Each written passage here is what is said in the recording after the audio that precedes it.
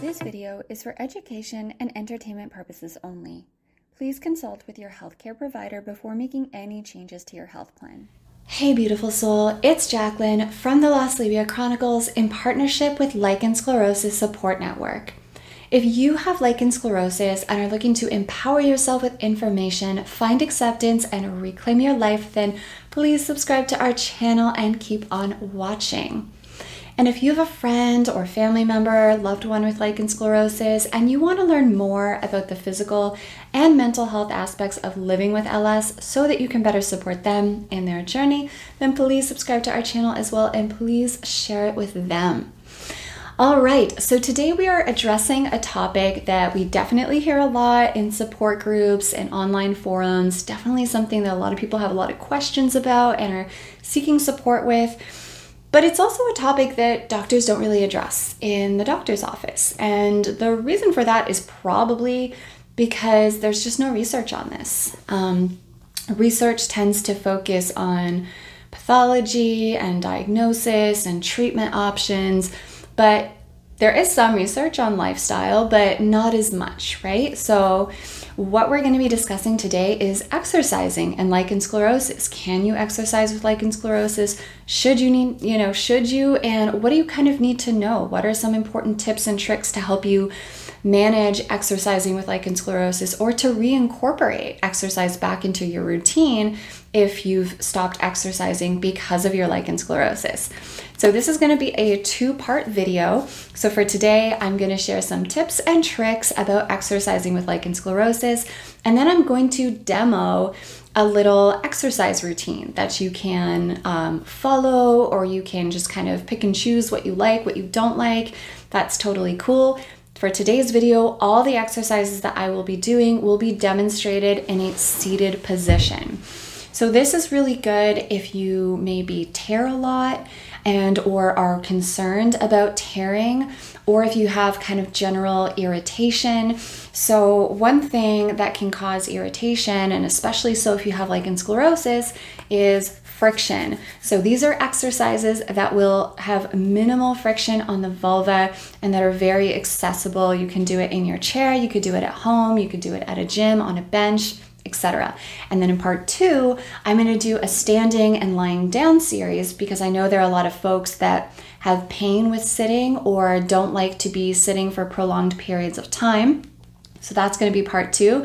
And of course, you can mix and match and borrow from each and sprinkle in your own exercises that you enjoy. Everything is fair game. This is really just to give you an idea of some movement that you can do. Now, full disclaimer, I am not a personal trainer. I have no credentials in that area. I don't have a background in kinesiology. I am just a person who loves to be super active and who loves movement. So that's what we are going to do in this video today. This is going to be mostly kind of weighted and resistance and somewhat cardiovascular type workout. If you're looking for other workouts, I do have a video on swimming with lichen sclerosus. I'll leave a card up here, and I will also leave that linked in the description box below if you want to check that out. Another option that I won't be demoing is yoga. There are all types of yoga out there. They're not all those quick flowy classes, right? So there are some more restorative versions. One version that I love to do is pelvic floor yoga, which I do in the Pelvic Health Yoga membership, which is run by Penny, who also happens to have lichen sclerosus and overactive pelvic floor. So I do my restorative pelvic yoga over there. If you're interested in joining that membership, I will leave a link in the description box below.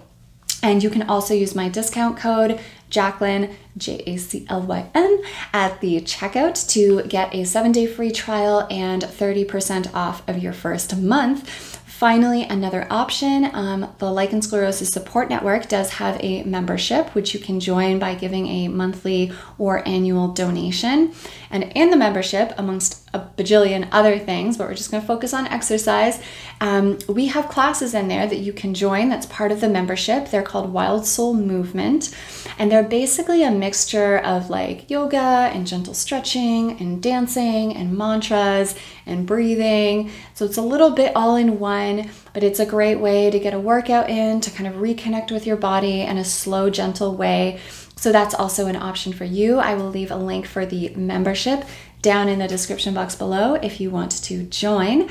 That is it for this very long intro.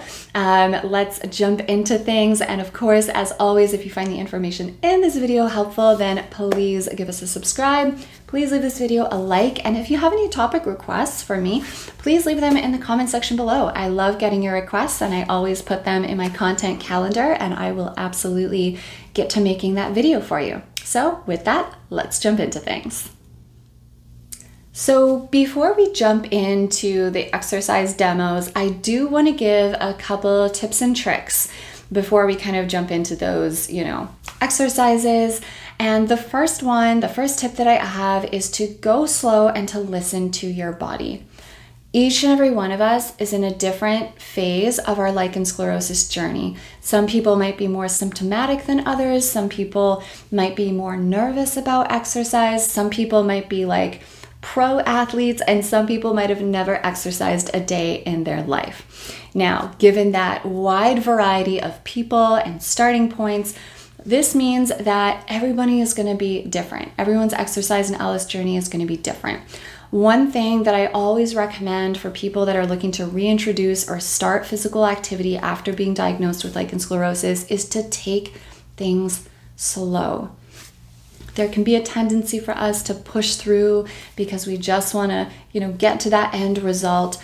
But sometimes when we push through, we can injure ourselves and make things worse. So if you're starting off, just a slow, gradual buildup. Just to give an example, because that advice is really vague without me saying an example. When I was diagnosed with lichen sclerosus, if you've watched my diagnosis story, and if you haven't, I will leave a card up here and linked below. But I was very symptomatic when I was diagnosed. I had very strong itch and I had a lot of pain. So with that, I actually thought that I couldn't exercise until I asked my doctor, and he was like, no, please exercise. Exercise is very important and good for stress moderation. It's good for cardiovascular health, for bone and muscle health. It's good for the overall body. He's like, I highly encourage you to exercise and not cut that out. So I was like, okay, fair. I was almost excited because I love exercising, but I was also really afraid because I was still experiencing pain. And if I wasn't experiencing pain, I was worried that exercising would cause a flare. So I started slow. I started really, really slow. The first thing I did, I thought I'm going to play with walking. And so I used to walk like 2, 3, 4 hours a day sometimes. Like, I love walking. I don't own a car and I live in a big city. I walk everywhere. My appointment at the hospital is 2 hours to there. No problem. I'll walk it. That's just how I am. But instead of starting with a big 2-hour walk, or even an hour walk, I started by saying, I'm going to take a walk around the block. That's it. That's all I'm going to do. One walk around the block for a couple of weeks. And then when I started to grow comfortable and feel more confident with that, I did 2 laps around the block for a few more weeks. And then when that started to feel safe in my body, I started saying, okay, let's try 30 minutes. And I gradually built it up. Now, you don't have to follow how I did that with respect to how many weeks and how much time, but the point is it was a gradual reintroduction. So I didn't kind of overload and shock my system. It was very slow. And that's something that I just happen to know works for me and my body because I like baby steps. I like things to be a gentle transition instead of a huge shock to my system. So always take things slowly and always listen to your body. If your body is screaming hard no, listen to it, respect it, back off. Now, building on that, tip number 2 is to modify. So let's say you are doing a lunge, right? And your body is like, absolutely not. Ma'am, absolutely not. This is not a thing we're doing right now. I might say, okay, I'm going to back off. But backing off doesn't necessarily mean that I throw my hands up and I say, I'm not going to exercise, I'm leaving the gym, this is it, right? Backing off instead can be something more gentle, like, okay, I'm not going to do a lunge exercise.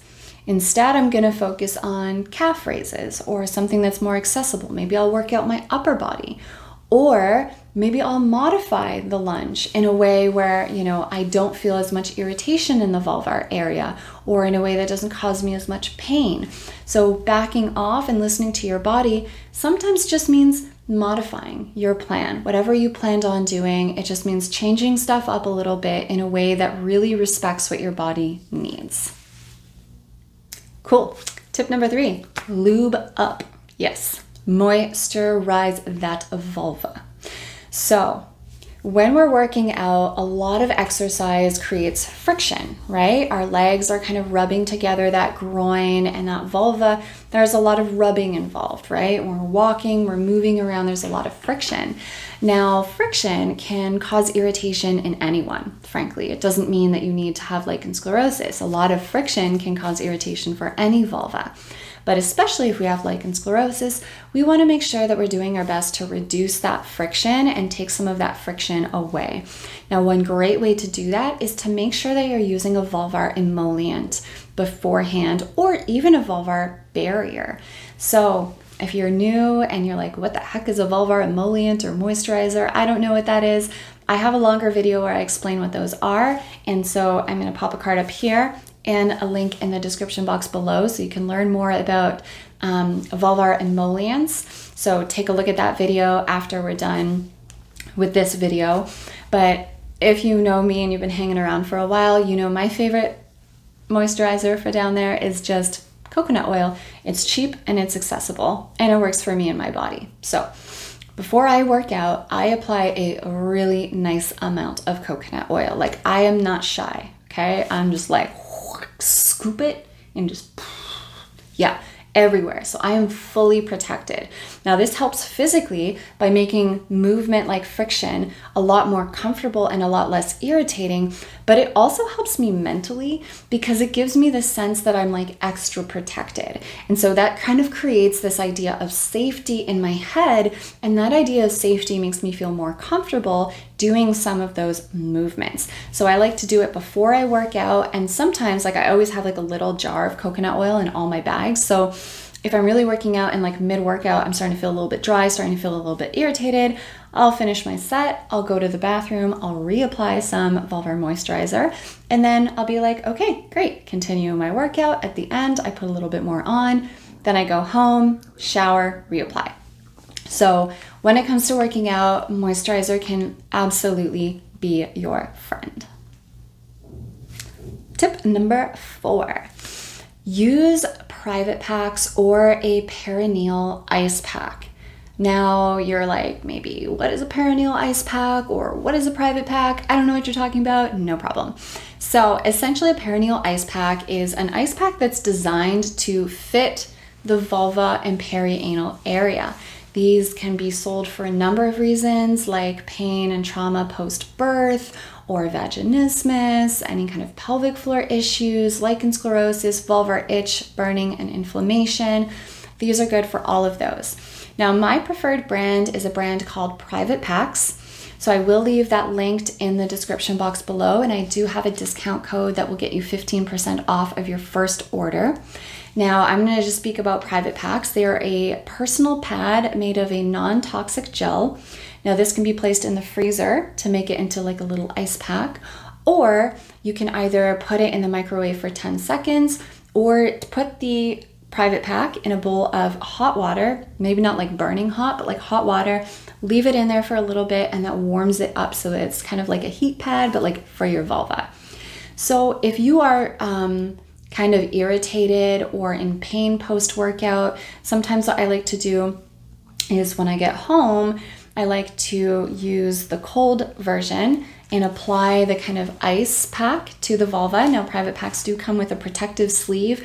You don't have to use Private Packs, but if you do, no matter what you do, you want a protective layer, like a thin cloth or a towel, something like that, so that you're not actually going to burn the vulva and damage the vulva with the ice. So you put that in its little protective sleeve and you leave it on for about 15 minutes, usually no more than that. Sometimes they say you can do 20, but I wouldn't do more than 20. And that can help kind of just reduce inflammation and take away some of that pain and discomfort. Alternatively, another thing that can be nice, and you can do this after you do the cold therapy or later in the day, is you can actually take that ice pack and make it warm. So that's like a little heating pad for the vulva. Now, if you think about it, when you do a workout and your muscles get really sore, a lot of the time we encourage heat, right? This is why a lot of people will do a big workout, their muscles are sore, they'll take a nice big hot or warm bath, right? To kind of help soothe and relax those muscles. Heat gets muscles to relax. And we have muscles down there just like we have everywhere else. So sometimes it can be nice to kind of give those muscles some relief from all of that tension and that work. And so you apply the warm version of it and you just kind of put it in that area. And again, private packs are super discreet. They slip in your underwear and you can wear those in bed. You can wear them seated. You can wear them around your house and nobody has to know. So you can use the heat version to kind of get the muscles to kind of relax and calm down post-workout. So I like to play with hot and cold therapy sometimes after workouts. And especially if you're symptomatic, that can sometimes provide you with some relief. Tip number 5. Last tip is no matter what, make sure that you're giving yourself rest days. Again, this is something that is important irrespective of if you have lichen sclerosus. The body needs time to recover, to heal, and to repair. So you absolutely want to make sure that you are giving your body days off from exercise so that your body can actually take the time to do the healing and repair that it needs. So how many rest days you take really is going to depend on you. It depends on your lifestyle. Depends on how intense you're exercising. I usually like to take 2 rest days now. That said, I'm in remission and not symptomatic. So if I was symptomatic, I might do 1 day on, 1 day off to give myself more rest days in the beginning for my body to kind of adjust. So you play around with what works for you. Your rest days also might just be based on how busy you are. Like maybe you only have 2 days a week that you can work out, and so you take 5 rest days. That's okay too. Right? It's all about finding what fits into your lifestyle and what respects your body and your unique needs. But definitely make sure that you prioritize rest. All right, so we are going to dive into some seated demonstrations of different exercises that you can try. Now, for each of these exercises, I would recommend doing approximately 3 sets of maybe 8 to 12 repetitions. That said, don't worry if you can't do that many. Maybe you only do 1 set and you only do 8 reps. Maybe you do 3 sets of 6 reps. You play with it, right? Like my strength is going to be different than yours. Everybody's going to be a little bit different. But if you're just looking for like a little bit of guidance, a really common way to do exercises is 3 sets of 8 to 12 reps. If it's a single body motion, like if it's 1 bicep curl with just 1 arm, then it's 8 reps with this arm, then 8 reps with this arm. If it's both at the same time, then it's just 8 to 12 reps of this. So again, you can play around with how many reps and how many sets you do. I like to just keep it simple and do, 3 sets of 8 to 12, and that's kind of it. So we are now going to jump into those exercises. The next exercises that I am going to show you are all seated in a chair. You can do this at home, you can do this in a gym, on a bench, you can get creative with your surroundings, but it's all seated in a chair. So this is really good if you are worried about tearing or you're just starting off, or if you do tear a lot, anything like that. Maybe starting with seated can be a good option because we're really minimizing, there's absolutely no friction because we're just sitting in the chair, right? From that area of our body, that kind of pelvic area is very stable. So there's less rubbing and less friction. So if you're dealing with irritation or tears, this can be a good way that you can still get some exercise in, strengthening those muscles, strengthening that heart, cardiovascular health, by just staying seated. Again, part 2 is going to involve more dynamic movement. We're going to be standing and doing some movement on the floor. Feel free to do mix and match from both. Again, find what works for you and your body. All right, so the first exercise is going to be a simple biceps curl while you're seated. So 2 weights in your hand, soup cans, whatever you have, and then you're just going to curl the bicep, lower, curl, and lower. So you can do them single arm, and you can do them one at a time, like I'm doing here, or you can do them both at the same time. So you can just do this, and again, we're seated, so there's no kind of friction and movement on the vulva. We're just working our upper body here. And so for this one, you can try something like 3 sets of 8 to 12 reps. Okay, so the next exercise we're going to do is something called an overhead press. So you're going to bring your weights around this angle, and then we're just going to press up. Bring it down to about shoulder height, and then press up. And again, you can do this anywhere from 8 to 12 reps, whatever feels good for your body, and we're just pressing up. All right, so the next thing we're gonna do is a tricep press. Again, these exercises might be called something different depending on where you live, but you'll see me do the movement. So here I've got my weight. I'm gonna hold it like this, and then I'm gonna bend the arms backwards like this, and then press up with the triceps. So again, bending back, and then pressing up. So I'll do this from a different angle so you can see. So bend back, and then push up. Obviously, just be careful that you don't knock yourself in the head with the weight as you're coming back up. But again, something that you can do to activate your triceps while you're seated. All right, the next thing we're gonna do is we're gonna kind of work the chest a bit. So I'm gonna start like this, kind of like we were doing for the pressing motion, but instead we're gonna do something like a chest press. So we're gonna have our arms like this, and then we're gonna rotate and bring them in and really squeeze the chest when you get here. Bring it back out. And then again, as you're coming in, you're rotating and really squeezing that chest to get some good chest activation. So again, we can do this 8 to 12 reps or whatever feels good for you and your body. All right, so the next thing we're gonna do is a reverse fly. Now this is gonna target the back of your shoulders, so those deltoid muscles. So I'm just gonna get my hair out of the shot so that you can actually see. So again, 2 weights. You're gonna bend over in your seat, and then you're gonna drop your arms down. And then all you're gonna do is just raise those arms up, really making sure that you squeeze at the top, then you bring them all the way back down. And then you up, really making sure that you squeeze those shoulder blades together, and then bring it back down. The next thing you can try is some high punches. Now you can do this 2 ways. You can do this weighted or not. So not weighted, sitting in your chair, arms in little fists, and then like that, doing the high punch. You can bring up the intensity if you want to get more of a cardiovascular workout and maybe get those abs involved, do that. If you want a little bit more of a challenge, you can grab your weights and do that same motion with the weights. So again, like this, and of course you can always bring up the intensity. If you want to make it more of a cardiovascular workout, you can do that. So the next thing we're going to do is we're still going to work our legs seated, okay? So this way we ensure that we can work our upper body, and we can also still get our lower body in, even if we're staying seated in the chair.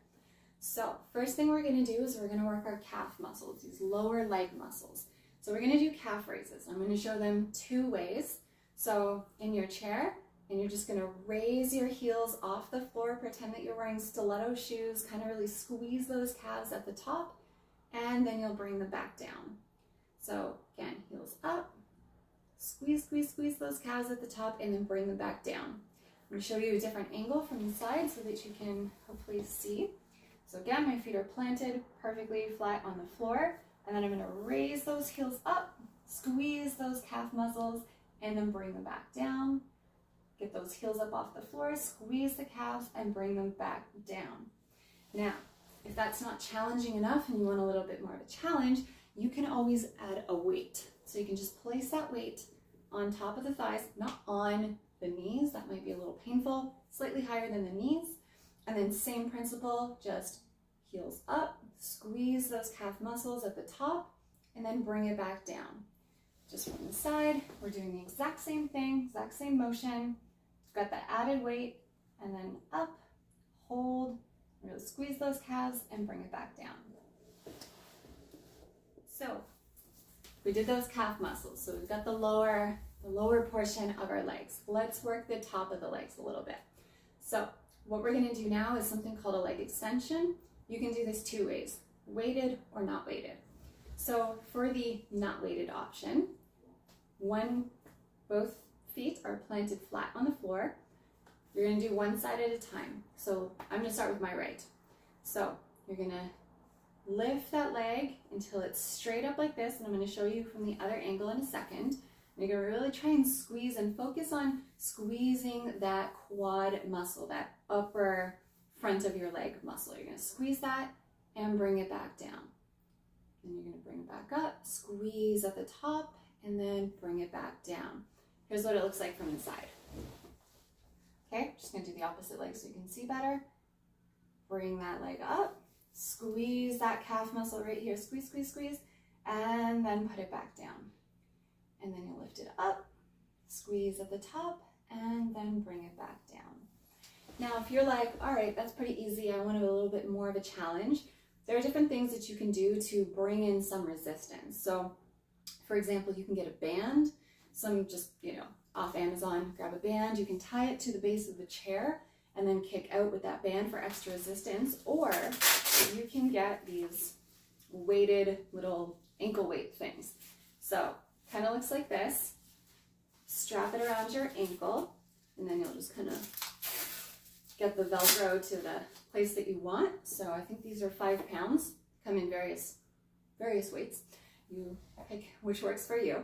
So same principle, feet flat on the ground, you're gonna raise it up, and then again, we really wanna squeeze that upper muscle, that quad muscle at the top, and bring it back down.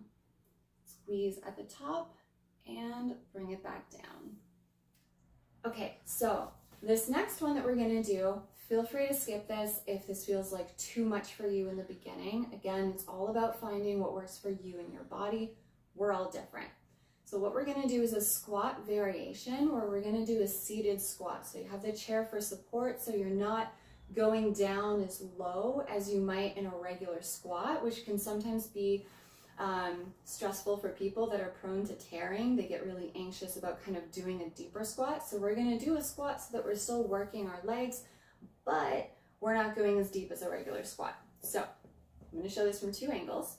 So you'll start in the seated position, feet flat on the floor, okay? And then you're going to slightly lean forward and then push up. Then you're going to kind of push your booty back as if you're trying to go into the chair. You can keep your arms up for stability, kind of hit that chair a little bit, and then pop back up. So I'm going to show you from the other side because I think this is going to be a lot more helpful. So rotate the chair like this. So you're standing, feet flat on the ground, and then you're going to push back, tap the chair, and then sit back up. Push back, tap the chair, and push back up.